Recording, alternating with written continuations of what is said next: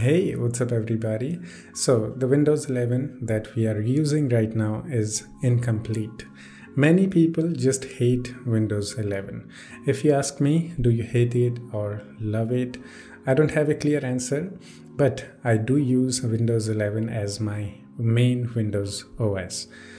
But I also miss some Windows features that are available in other Windows, but in Windows 11, those features are just gone. If you don't care about how the Windows 11 looks and you don't care about missing features and unwanted features of Windows 11, then it's pretty good actually.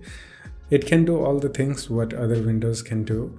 After all, Windows 11 is the new next-gen Windows OS. You love it or hate it, it is what it is. I'm not gonna go over what are the missing features and unwanted features of Windows 11 because the list is huge.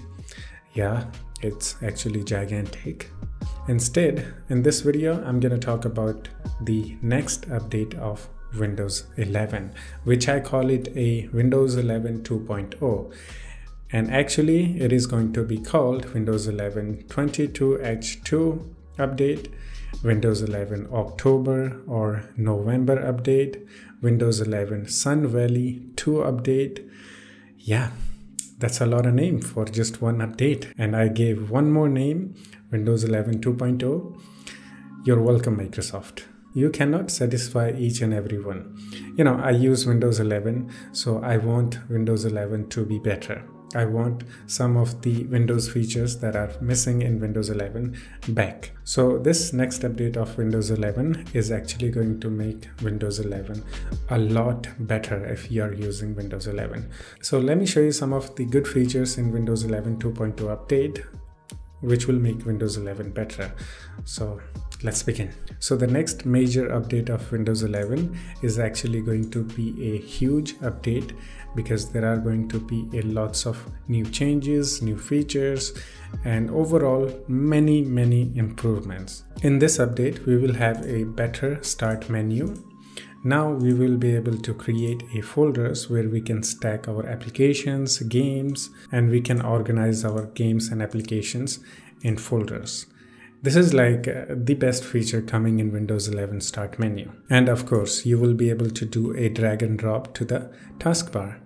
Yes, it is a feature that was gone in Windows 11, but now with this update, it will be back. I'm really happy to see this feature back in Windows 11. Also, in this update, we will have a dedicated notification panel, which will stay here even if you don't have a notifications. If you compare it with the current version of Windows 11, you can see in my main Windows 11, there is no notifications, so there is no notification panel. But in this update, we have the dedicated notification panel and there is a do not disturb mode, which is a rebranded of Focus Assist. So you can turn do not disturb from notification panel. Even if there are no notifications, the notification panel will still stay there, so we can easily access the do not disturb mode. And with this update, we will also get a new task manager, which will match the design of Windows 11. And with this update, we will get a brand new feature called Live Captions. So using this feature, you will be able to see captions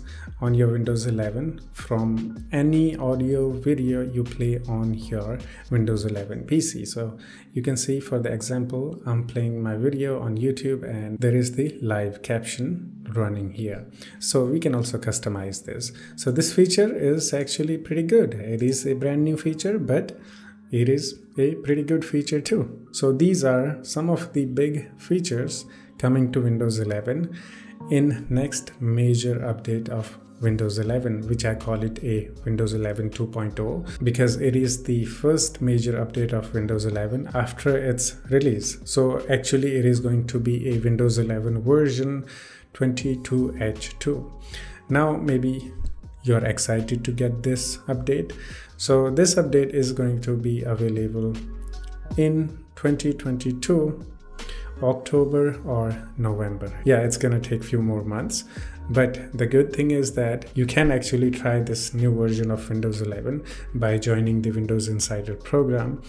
and just like I did. Okay, but if you don't want to join a Windows Insider program, there is a way to get a Windows 11 22H2 ISO file, and you can see all the features, you can use it, you can do whatever you want. So if you want me to make a tutorial on how to get a Windows 11 22H2 ISO file, then do the comment, I'll do it. Yeah, so that's it. Hope you enjoyed it. I will see you in the next one. Take care of yourself and have fun. Bye bye.